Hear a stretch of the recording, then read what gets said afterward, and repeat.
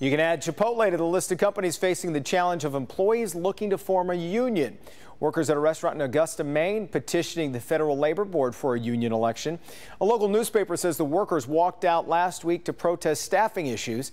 A Chipotle spokesperson says the company immediately started hiring new people and retraining existing workers.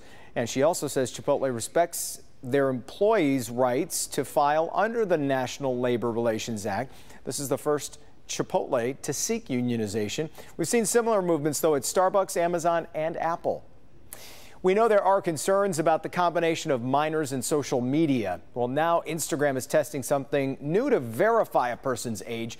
The social site teaming up with a company that specializes in online age verification and ensuring users' privacy. Users can upload a video selfie, and technology estimates their age based on facial features.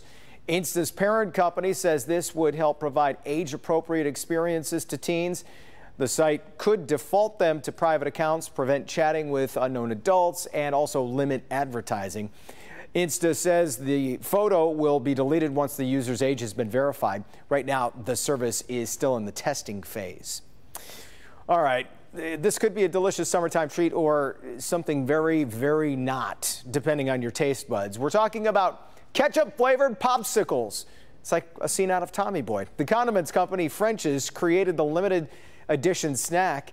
It's described as having a savory tomato flavor balanced with a hint of salty sweetness. They're only available over in Canada right now, but they're getting attention on both sides of the border like any great gimmick. Just make sure a woman in white gloves doesn't end up with, trying one of these. Woman in white gloves?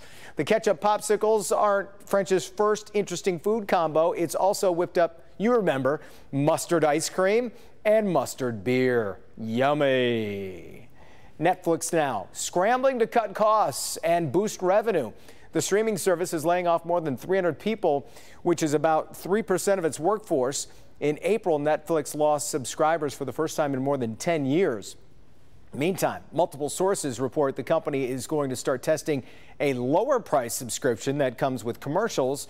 It's not clear yet when that service would start, but it could be available before the end of the year.